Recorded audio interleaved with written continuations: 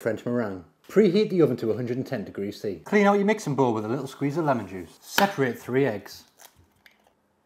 Place the egg whites into the clean bowl. Onto a mixer and whisk until thick and foamy.